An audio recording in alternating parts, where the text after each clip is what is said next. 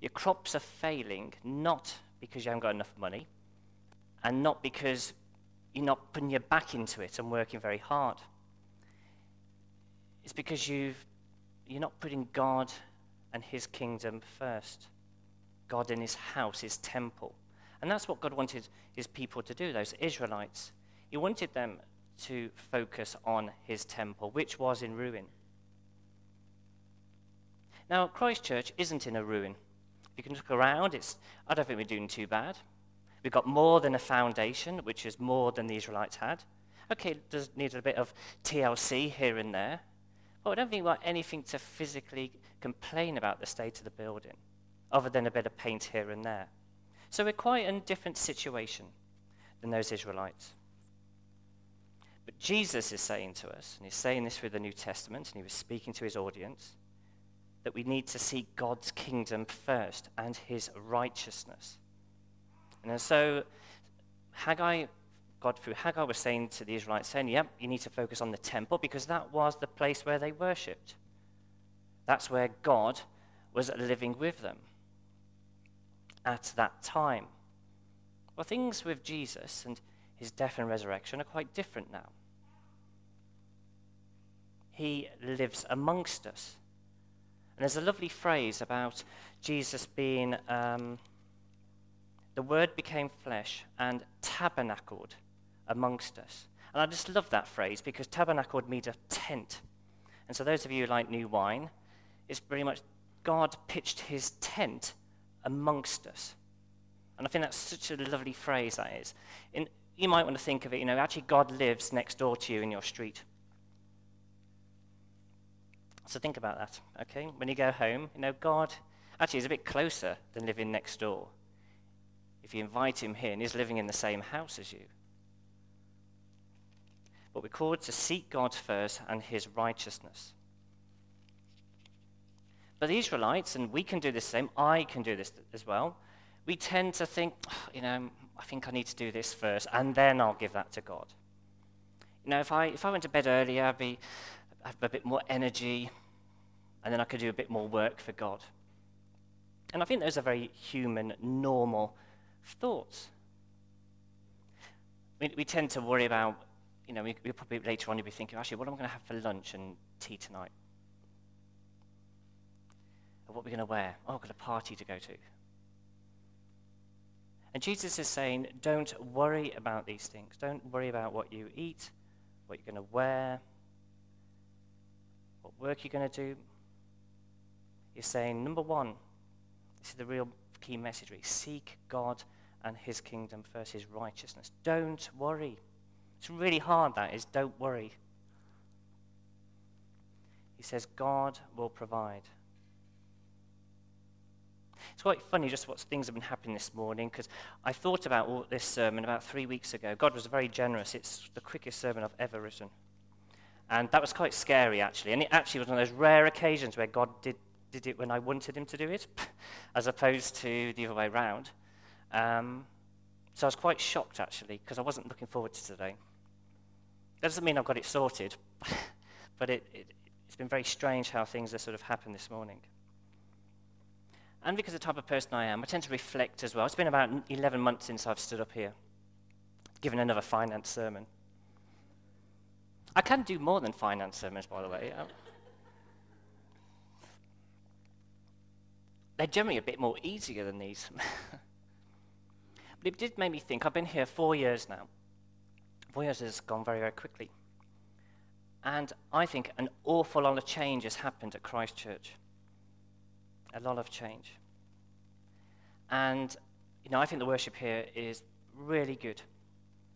And what Josh does and did today, I think it was amazing. And anyone helps us worship God is great, and I think it's really important. But I do think that one of the major things that happened here in those 4 years is when we give the worship team a rest. And at that time, that was really important. And so we got rid of the band for a short period of time. Why? Because we wanted to seek God first. We wanted to listen to him, and we wanted him to lead worship. In fact, we were listening to God. And so God had put on our hearts what songs to sing. He gave some of you words to communicate to the congregation. And that's what seeking God and his kingdom first is about. Actually, not everyone likes that. And some of those people left. Because it is a bit scary waiting on God and listening to what he has to say. I'm not sure I always like what God has to say. It doesn't quite fit in my little neat life. Normally when I'm asked to do a sermon, I'm thinking, oh, do I have to? This is what I'm saying to God. But of course I know he's right. But I'm thinking, if I've had a bit more time, and it's going to be hard, I don't know what you're going to say. Do you really want this message? Is Christchurch ready for these little messages? That's really scary. That's why I don't like doing sermons all the time. Because God might tell me to say something that you might not like. A bit like Haggai in this sermon. So what are the fruits? We spent time as a church listening to God for a short period of time, and I think lots and lots of good things happened. I think now there's a lot more peace with one another in this church. I think people get on more. In fact, there was little echoes of this when we had the moment of prayer before we started the service. It's really nice when God does that. It's so encouraging. The church has grown. You might not necessarily think that now, but actually there's lots of new faces. And it's really good seeing you. I'm so glad the Holy Spirit has brought you in, all those new faces to Christchurch. Yeah, some people have left. They didn't want to hear God, so they ran away. A bit like Jonah. But well done for stopping, for being in a place where God wants to speak to us, and a church that wants to listen to what he has to say. I think there's a real sense of community here. And we're growing in a community here as well. We're not perfect, we're not sorted. But wow. And I hope you feel a bit of that yourselves. It's not just me saying it. Sometimes go home and have a think about this. This morning I was having a cup of tea at the time. And I think, how do you apply this? And I remember someone saying, why don't we have a cup of tea with God? I'm too busy to try and find space for God in my life and to listen to him. Because most of the time, he doesn't always speak very loudly. And it's quite hard. But so I was thinking about, we can all have a cup of tea with God. Because we're going to have a cup of tea anyway, aren't we? It sounds really silly. But, we've all got 5 minutes where we're going to sit down. Well, why can't God just draw him up a chair? Invite him along. I think every single one can do that. And it really doesn't matter where you are. You can do that at your desk at work. And you can do that in your bedroom or in your lounge, in your kitchen, in those little moments when you don't have chaos there because of the kids. Invite God in. Seek him first. Have a little chat with him. Say what's on your heart. And in a way, I think that's what Haggai is saying in these points here. Seek God. Jesus is saying, don't worry. He's tabernacled, he's got his pitch in a tent with you. He's there. Invite him in. He's knocking that door. Open it. You could actually physically do that, actually. When you open the front door and say, come on, Jesus, would you like to come in? He's knocking.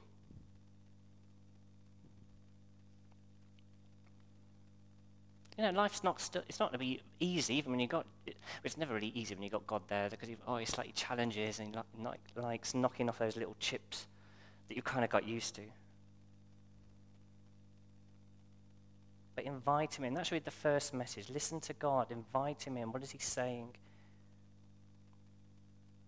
And when I say the other stuff, you can say, actually, do you really mean that? I don't like this thing that Dean said. Well, ask God and see what he thinks. Test it. So, go home, cup of tea. He's waiting. Put the kettle on. And if you can do more than that, it's even better. The sermon is really reminding people it's about gift day. And I want to kind of mention bits of new wine as well. There's a sermon there, and it mentions a couple of things I want to talk about, and I found that really helpful.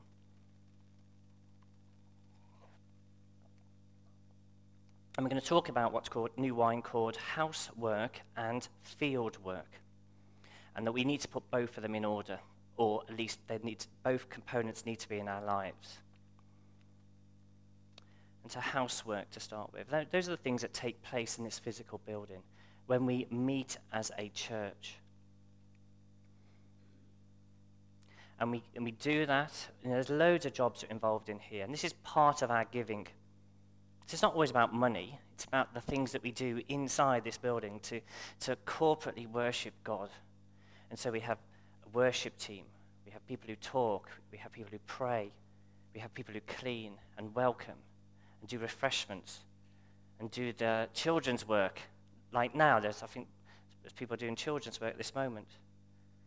Those are the ways that we can give to the life of the church, because those things are really important. And I encourage you to kind of go home and, invite God in, and hopefully the Holy Spirit is prompting you. Is there any ways that you can help in those matters? I'm sure there's more finance work to get involved in, and there's probably a number of different jobs. You've got God, I believe God has given you skills that are needed in this place. Okay, they're already there. Okay, you've got them, and that's part of our giving to God's kingdom. And housework is really important. But also about housework, we need finances to meet here and do the work inside this building, this church, Christchurch. And so Gift Day is very much about reviewing our finances. And we give financially weekly and monthly. Now, Haggai and the Old Testament would be saying roughly that would be 10%. And a lot of vicars and churches still kind of use that figure. I think Paul is slightly at odds with that, because he would say we're called to give generously. And I don't think Paul at all mentions a particular sum of money. The Old Testament does, because they're full of rules. Paul is saying about giving generously, about listening to God and being sensitive to the Spirit. And so this time last year, I talked about 2 Corinthians 9:7, which I felt God really clearly speak to me about. Each man and woman should give what he or she has decided in their heart. We're not to give reluctantly, or just because Dean has told you to do that. Okay, or the Bible would say under compulsion. God loves a cheerful giver, and so he's looking at our heart again. We don't pressure. What's our response? God is blessing us. I believe God has blessed every single one of us in this room today. And it's about giving something of that back to the life of the church, the service that we offer here. Now, you had a letter about a couple of weeks ago, and it was quite sobering, some of the things there. It says that Christchurch spends about £2,180 a week, and we have a congregational giving of nearly 600 quid. So that's about £600, roughly speaking, short every week. That's a lot. Now, Jesus would say, don't worry, we should give it to him. And we are called to do that, to pray about it, to be sensitive to the Spirit, give what's on our heart. And I think we're called not to neglect our giving to the church. And so, because of that, we have these one-off days where we encourage the church to review their giving, their weekly, monthly giving, but also, can they give in addition to that? Almost like our harvest festival. And some of you might have been prepared already and be able to do that today, or you'll be able to do it over the next couple of weeks. So please, we're just saying, listen to God. What's he placing on your heart? And don't let the enemy snatch whatever God is saying away from you. It's a parable of the sower situation here. I think God speaks to us because we don't really like that. We allow it to be cast away and gobbled up and picked by the birds or strangled by the weeds.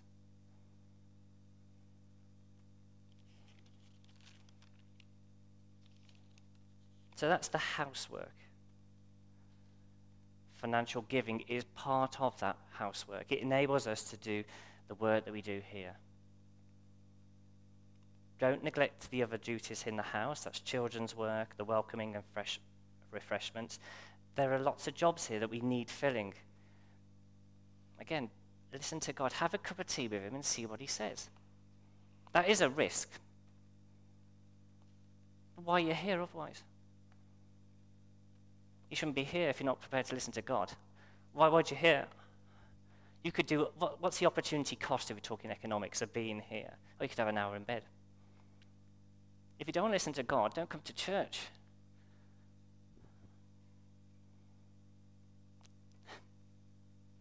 The other equation is the field work. And field work is really important. So I don't want you to, and God doesn't want you just to monopolize the church, because the church can monopolize your time. I think a lot of people in this place and churches up and down the country and the world know this. It's like a sponge and it can suck everything away. We're supposed to do some housework and some field work. Don't neglect the field work. And that's getting outside the church and getting your hands dirty. So think about that, being open to God's Spirit. Think about listen to God's Spirit and think of your witnessing at work with your friends. Some of you are already involved in Azalea and Roma Church and the youth work that takes place here on a Wednesday. Do you know, they need more people here. Have a think about getting involved in that. There's a really good, you can get your hands really dirty on a Wednesday here, presumably.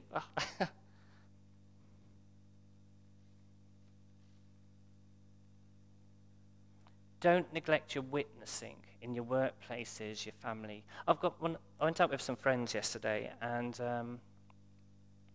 one of the chaps, he was almost like a recluse, and he didn't go out very much. And he hadn't been on the train, he hadn't been outside Bedford probably for about, 10, 20 years, something like that.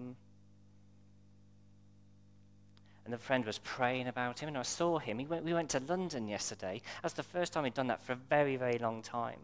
And he's starting to go to church. He's making friends. And Andy, my mate, said, I've been praying about this, and he's been witnessing. And it's really great. It's almost like this chap is transformed. Spend time listening to people who are around you at work, whatever the things you get up to outside church. Be sensitive to God's Spirit. Have some fun. It is hard work doing field work, admittedly. Wednesdays were going to be hard work. Roma Church is hard work when I used to do that. But it is good, and it is about trying to walk with God and getting involved with the things that He's doing. I'm trying to do stuff. It's funny, Chris is here. We're really trying to activate the Christian Union at Luton Sixth Form College, and I'm not really equipped to do that, and nor is my other colleague, but we're going along and we're doing our best. And God has been so generous over it, because we think we're awful at it. This is why we've asked Chris to come along. And because those guys are really sort of active, and they want to get involved, and our students. And so if you know any students or, children, relatives are at Luton Sixth Form College, there's a Christian Union there. We put posters out everywhere. Get them involved. God is in at Luton Sixth Form College. I can absolutely promise you that. So seek first the kingdom. Put God first. Worship isn't just about coming to church. I don't think there's many people, if any, at Christchurch that do this. Just come along and, it's something to do. The heating's on most of the time. The biscuits are quite pleasant. Worship at church is really important. Coming to church is where we worship.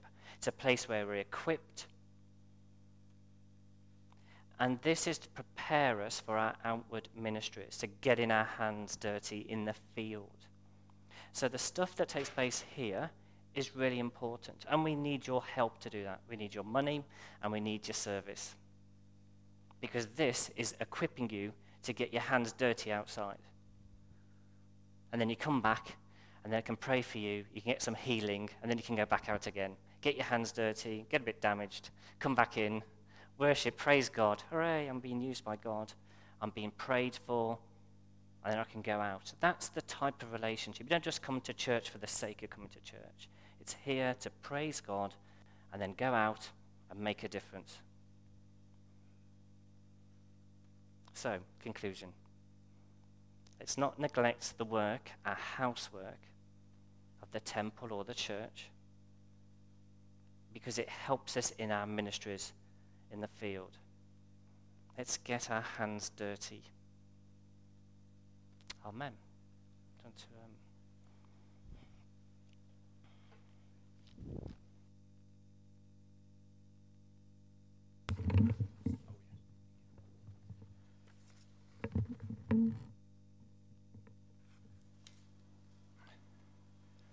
Thank you, Dean. You've given us a lot to think about there.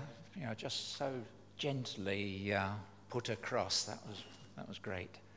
I just want to check that has anyone here who has not yet received Martin's letter that was issued about 3 weeks ago about Gift Day? If you haven't, just put your hand up and Brendan will quickly race across to you. And the same is true of if you haven't yet received a Gift Day envelope, that's separate from it, a little envelope with some typing on it. Is Jonathan over here? Waiting for one.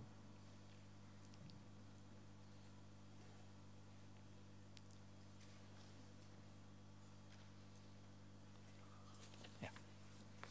Okay. Thank you, Brendan. So, Gift Day has got two aims: to invite the congregation to make a special gift to the church as a response of gratitude to God for his work in their lives. And also to encourage us to think in terms of giving regularly to the work of the church. I'd just like to refer to the numbers that Dean mentioned earlier. Yes, in the letter we set out that the cost of running the church every week amounts to £2,180, of which £1,580 comes in from the regular giving of the congregation, including the gift aid part of it. But the gap of 600 is not quite as bad as it looks because, of course, there's a lot of other sources of income. One very important source of income is from hiring out the church premises. And Leslie, our administrator, handles all that work, and that is an important source of income to the church. We also receive grants from various bodies. Currently we're receiving a grant from the Diocese of St Albans towards Lee's salary because of the work that he does with young people. We have been receiving this year the closing part of a grant from Sir Halley Stewart Trust, also towards Lee's salary because of the work that he is doing with mentoring young people in the community. And then we've had other income during the course of the year. So the situation is not as bad as that. We roughly balance our books currently, just falling a little bit short. But the situation is a little bit different in 2015 because we know that we're going to lose those grants that we're currently receiving because they've reached the end of the 3-year period. We also have had a significant chunk of income this year in the form of a legacy, which one doesn't expect legacies to come in every year. So there are reasons why next year we could be running at some £220 a week short. And we don't want to run into a financial crisis next year because we will be looking to recruit and to welcome to this church a new vicar. And we want that new vicar to come in to a church that is thriving and ready to welcome him or her. So this is the purpose of this gift day, to put our house in order in that way. Alongside this, we have set up a small team working on looking for additional sources of funding for Lee's work, particularly because a significant part of Lee's work is directed out into the community rather than just running the housekeeping part that Dean was talking about.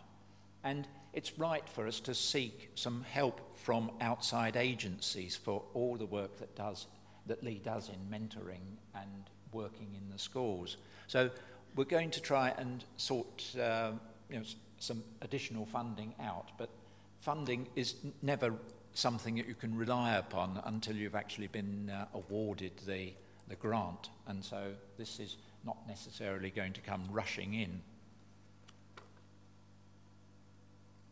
So just in terms of practicalities of the gift day, we've given out these envelopes, so those are for use if you wish to donate by cash or by a cheque. If you already have a gift aid declaration made so that we can reclaim tax on your giving, do make sure there's something in your envelope to identify that gift as coming from you. Then the other thing is that we're very happy to receive gifts by way of bank transfer, and in the letter you've got the details of that, but just make sure that you put on your transfer that it's in relation to gift day. And then if anyone would like any information about giving regularly to the church, I'd invite you to speak to Trevor Fisher, who unfortunately cannot be here this morning, or to myself. Okay, thank you.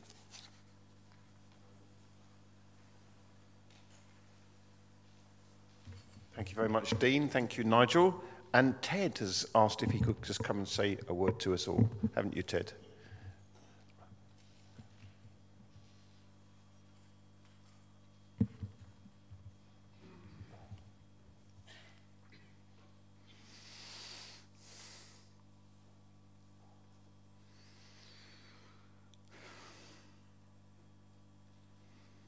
Brothers and sisters in Christ, most of you will be aware that early this year I suffered from bowel cancer. I had an operation, very competently done, it seemed, and everything went quite well with my recovery. And I've been able to say right up till today, when anybody asks me, how are you? Fine, I'm okay.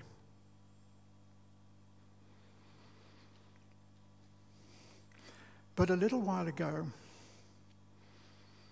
following the checkup program that I have with 2 specialist nurses, I had a CT scan. That CT scan brought some rather unpleasant news. It is that my cancer has spread and is now attacking my liver. I've had to hang on to that information for a while in order that all the necessary examinations of the results of the scan have been examined and brought to the notice of my new doctor, a lady doctor.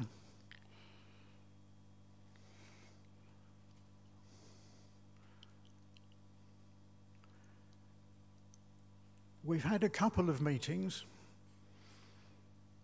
and this new doctor of mine has been at great trouble to make sure that I understand the options available to me.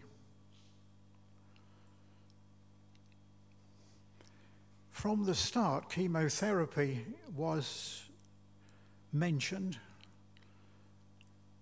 but the particular brand of chemotherapy seems to be quite an affair, quite a complicated affair.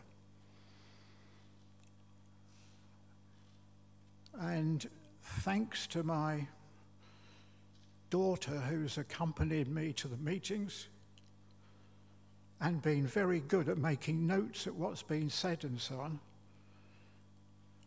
I've been able to take on board everything, I believe, everything that the doctor's been saying by way of advice and encouragement and pure information as to what I would be facing in the proposed chemotherapy regime.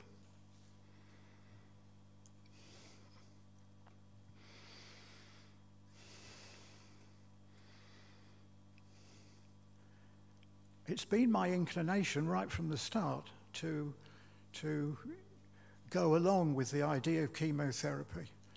I remember how well my late wife, coped with it. But I think this is another regime altogether. And there's been a lot of detail coming my way as to what I've got to do, what I've got to watch out for, and things like that. But without going down to the chemo route, frankly, my future prospects are very limited. However, by following the chemo regime that they are proposing for me, there is hope.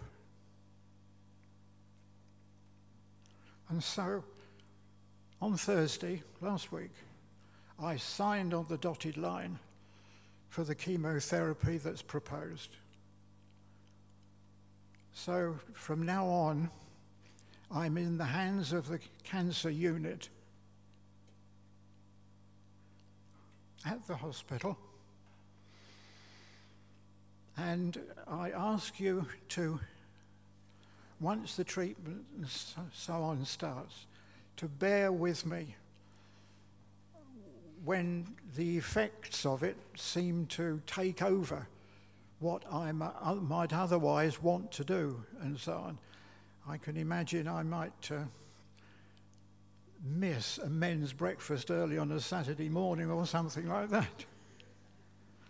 What a shame. Well, that's the situation. I await now hearing from the cancer unit.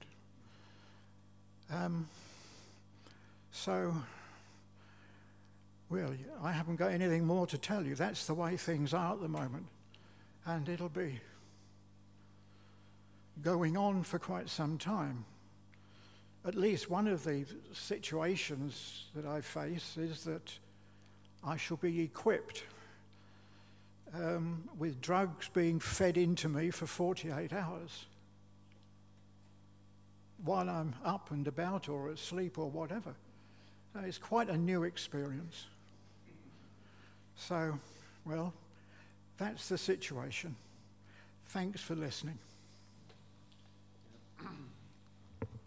Ted, we want to thank you for your courage in sharing that with us this morning. And those of us that have been through that kind of treatment will know how demanding it is. But we want you to know that we're going to be walking with you every step of the way and praying with you, praying for you all along the way too, Ted, because you're very precious to us, more than you probably know.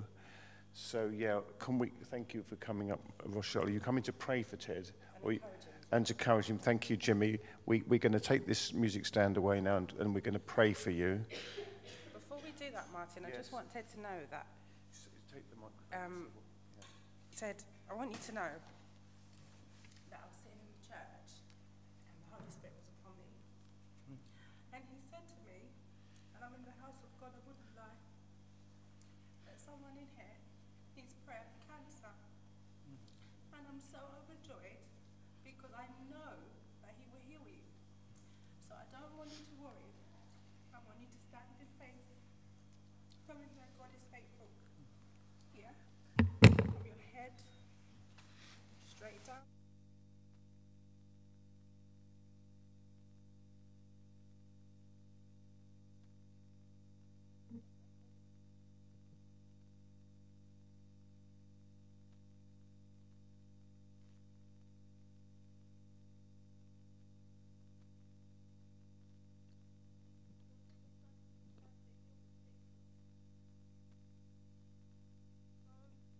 In this body, in the name of Jesus, receive the healing power of the Lord in the name of Jesus. I speak with authority in the name of Jesus Christ. Ted, you are healed. The operation will go well in Jesus' name. My God is all too faithful. God, I know you are faithful, and I know you will do it for him in the name of Jesus.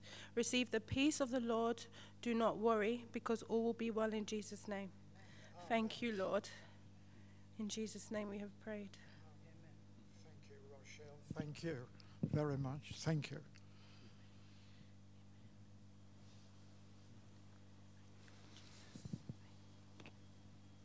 Father God, we pray. We pray for our brother Ted, Father. We pray for him for the inspiration that he has given to us in this church.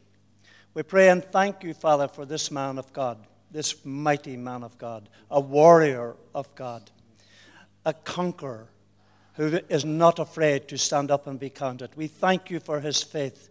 We thank you, Lord, for his words of inspiration to us, encouragement to us.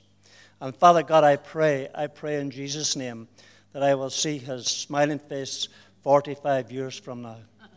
I will see him, Lord, at the men's breakfast. Please, Lord, spare him to come to the men's breakfast, to be with us, to encourage us men, to stand up and be counted. In Jesus' mighty name, amen. Amen. Thank you, Julie. Thank you very much. Thank you. Thank you for our Father here, Lord. Father, you were bruised for our transgressions, wounded for our iniquity. Father, the chastisement of our peace was upon you, and by your stripes we were healed, O Lord. Father, by your stripe, O Lord God, your son is healed in the name of Jesus. Father, healed of cancer, healed of any illness that might not have been found yet, Almighty God, in the name of Jesus. Father, Almighty God, he's restored in the name of Jesus. Father, we claim his healing right now in the mighty name of Jesus. Father, Almighty God, you said that we should be like Jesus. Jesus doesn't have any cancer in his body. Therefore, your son doesn't have any cancer in his body in the name of Jesus. Father, Almighty God, we will choose to believe the report of the Lord, which said that we are healed and we are restored in the name of Jesus. On the cross of Calvary, Jehovah, Lord, Father, oh Lord, Jesus said that it was finished, Almighty God. All our illnesses were finished, Almighty God. All our failures are finished in the name of Jesus. All death's illnesses is finished, Almighty God, in the name of Jesus. Therefore, Lord God, healing is his portion in the name of Jesus. Restoration is his portion in the name of Jesus. What the cankerworm had eaten, Almighty God, Father, will be restored to him in the name of Jesus. In his health, Almighty God, he will glorify you in the mighty name of Jesus and testify of your goodness. In the mighty name of Jesus, we have prayed. Amen. Amen. Father, Lord, I just want to lift up Ted. And you said in your word that put me in remembrance, let us contend together. State your case that you may be acquitted. Father, I put you in remembrance of your own word, that Ted is no more a servant, but a son. And as a son, Father God, because of the finished work of Jesus Christ, he has direct access to your throne of grace. Your word says that as Christ is, so is he. So I speak over your son from the crown of his head to the sole of his foot. Completely healed from every form of cancer in the name of Jesus. Amen. Father, you said in your word that if the spirit of him who raised Jesus from the dead indwells in him, he that raised Christ from the dead will also give life to his mortal bodies. Amen. Father, we speak life over every cancer cell. And we command you in the mighty name of Jesus, go in Jesus' mighty name. Amen. Lord, we thank you. Ted has been an inspiration to a lot of us, particularly me. So, Father, that we may know that indeed you are the same yesterday and forevermore. I know you are. Show your miracle over him right now, even before the operation, that others who don't believe in you may know that indeed Jehovah God is the one who heals. Lord, we thank you and we bless you. In Jesus' mighty name we pray. Amen.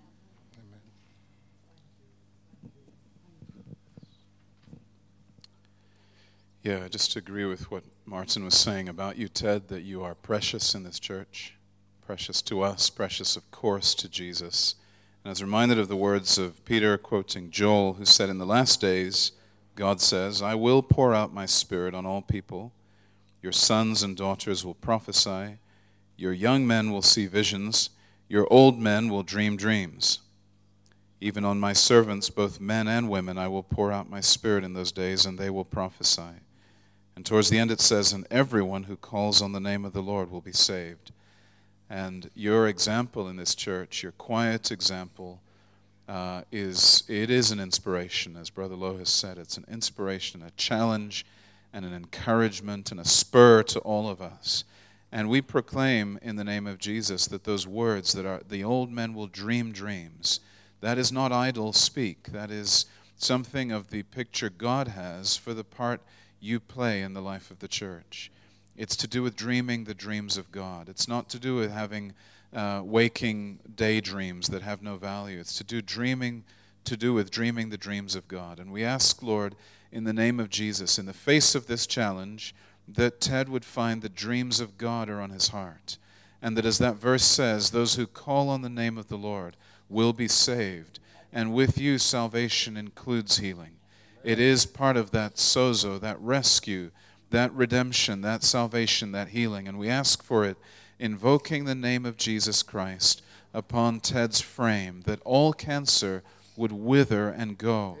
And whether you use the chemotherapy or you use miraculous healing power is of no consequence to us, Lord. We pray you would heal him and that he would live the full quota of the days of his life. Every last day would be lived in joy, dreaming the dreams of God in Jesus' name.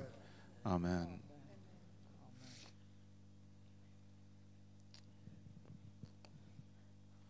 Ted, a word of encouragement. The other day you sat in the group where I was and you said, well, I don't hear from him. The Lord says that he is with you. Just feel him around you. I watch you during prayer time before service in the church. Even when people don't come, you are there. And just reading the word. The Lord says that as you read, open your mind that he is speaking to you. Through the words that you read, his words, they are alive. And he is with you. Feel his arms around you. He is there with you, walking this desert with you. He will see you through. Amen.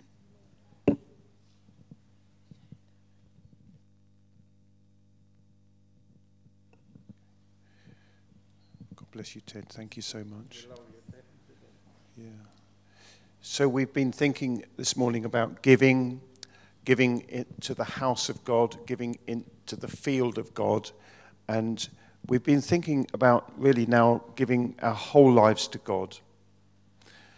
Everything that we are. Dean made the point that that the Old Testament tells us to give 10% to God. And Paul has a kind of more open view of it. But actually Paul says, I am crucified with Christ. And not I live, but Christ lives in me. And Ted is an living example to what it is to be crucified with Christ. And no longer Ted lives, but Christ lives in Ted. Now and in all eternity. God bless you, Ted. God bless you. Do you want to sit? Thank you, everybody. Thank you. Thank you. God bless you, Ted. We are walking with you every step of the way. Yes. I know we sung this song earlier, but I want to sing it again, and I want you to particularly hold the words of this song on your heart. I'm going to do Great Is Your Faithfulness.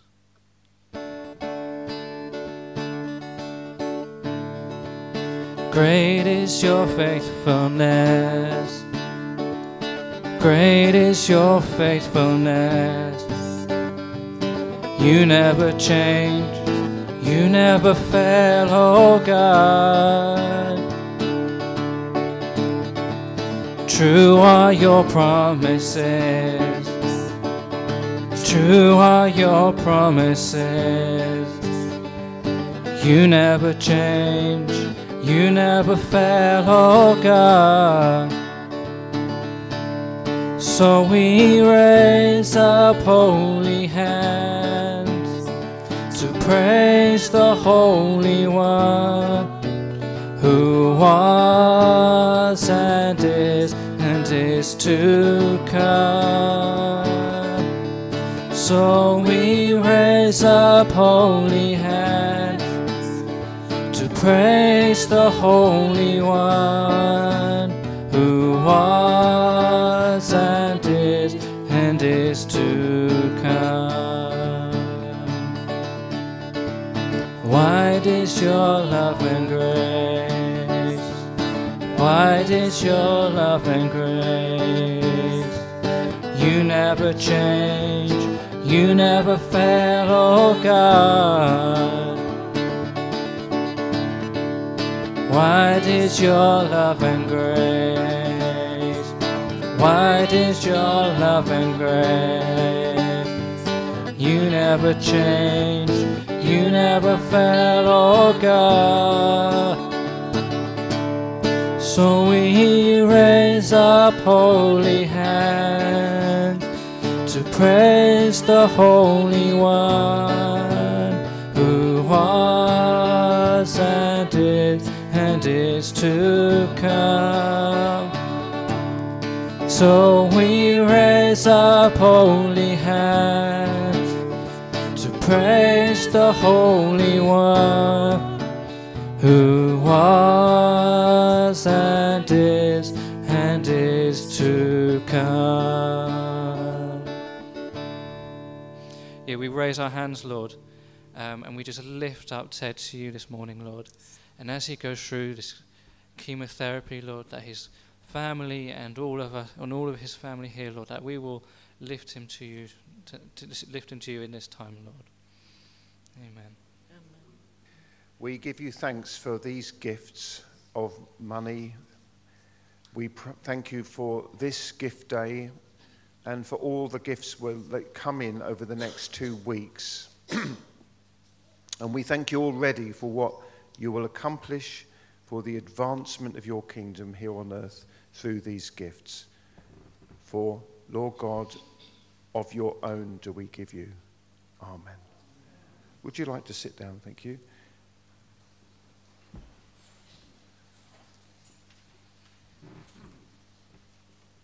Just one or two little things to draw to your attention. Next week, next Sunday, there is a half marathon in Luton. Some of us came to the conclusion that because all these roads around here are going to be blocked off next Sunday, that we better not to have a service. And then we went away and thought about it, and then thought, hang on, we can't cancel the service, that's terrible. So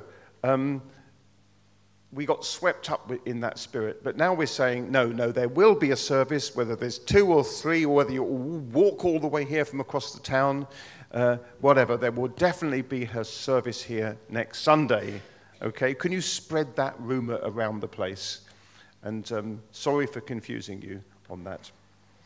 On Wednesday, this Wednesday, the 22nd of October, at 11 o'clock in the morning, there will be our usual Wednesday service, but it'll be a particularly special one because it will be our Harvest Festival service, and the gifts that you bring in, non-perishable foods, will be taken to the work of Noah, and then that will go to the homeless people of Luton. All right, that's Wednesday, 11 o'clock. If you can't come to the service, you can still bring in foodstuffs, and that we will get them down the road to Noah. On Thursday, please note this, everybody, by popular request, we will be starting a weekly Bible study on Thursday evenings. It will start on in November. The date doesn't seem to be here. Upstairs. In November it starts on Thursday evenings. Hope you can all come to that. I'm really excited. Most of the time, you know, for the last 20 years, I've spent so much time trying to jolly people along to things, and you kind of almost run out of steam when you're coming up to retirement to jolly people along to things. And when a group of people come up to you and say, Martin, why is there not a Bible study in your church? You think, great, this is wonderful. They want to study the Bible. So we're doing it. I hope you'll all feel free to come. If you can't come every week, it doesn't matter. Each study will be a stand-alone thing, so you can come when you can. Please get behind that. And it's not instead of small groups, it's to complement your small groups. Your small groups are about fellowship and mutual support as well as Bible study, okay? But this Thursday evening thing will be specifically for studying the Word of God. Right, there's all the other things that you need to know about are on here. Any other things I've forgotten, anybody? Just to mention that, check what time the roads are open and closed next week if you do come. I think it's from like 10 till 12. So if you do want to come here, you need to be here a little bit early. Julie Julie's the expert. She works in the town hall. She'll tell you exactly what it is. But my advice to you is either park down on the A6 up near Sainsbury's up there and walk in, or park in Stopsley and walk down the hill. That's what I'd do. Or have a look at Luton Borough Council's website. Thank you, Steve. Yeah, but you can walk if you're fit and get here. Okay. Sorry, Ruth. Yes, how youthful Josh walks all the way across town. So do get here, but cycle or whatever. Yeah, great. So, and it's lovely to see both our church wardens, Steve and Wendy, with us here this morning. Would you like to stand as we... Rochelle.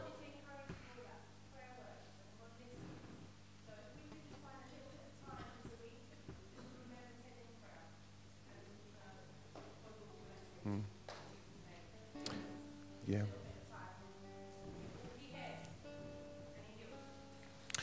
Please stand, please stand. Father God, we thank you for your presence with us this morning. Holy Spirit, we thank you for your presence with us this morning. Jesus, Son of God, crucified and risen one, we thank you for your presence with us this morning. Yes, and we continue to pray for Ted and for all the concerns on our heart at this time.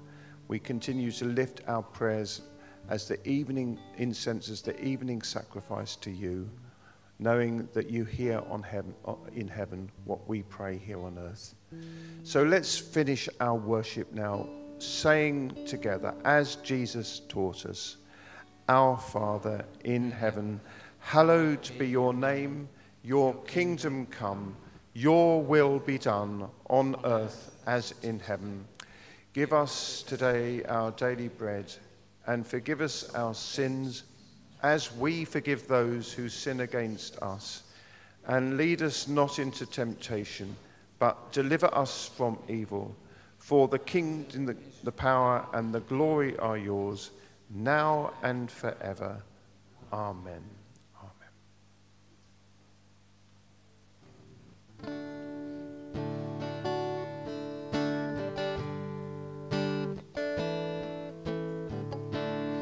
I will offer up my life in spirit and truth, pouring out the oil of love as my worship to you. In surrender I must give my every part. Lord, receive this sacrifice of a broken heart. Jesus, what can I give? What can I bring to so faithful a friend, to so loving a King? Savior, what can be said? What can be sung as a praise of your name for the things you have done. Oh, my words could not tell, not even in part, of the debt of love that is owed by this thankful heart.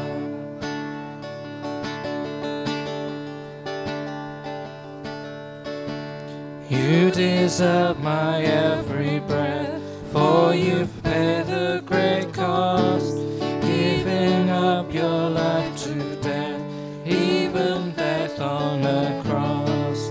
You took all my shame away, there defeated my sin, opened up the gates of hell, and have beckoned me in. Jesus, what can I give?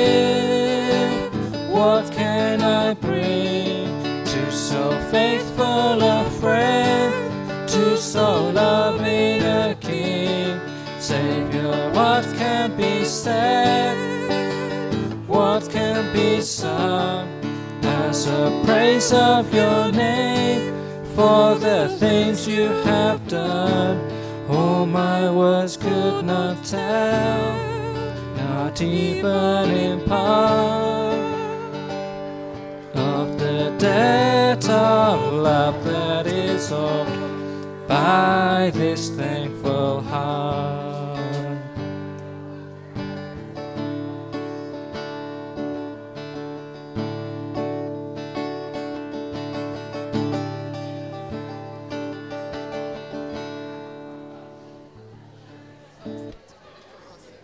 Yeah, I was pondering it and I thought, nah, it's fine.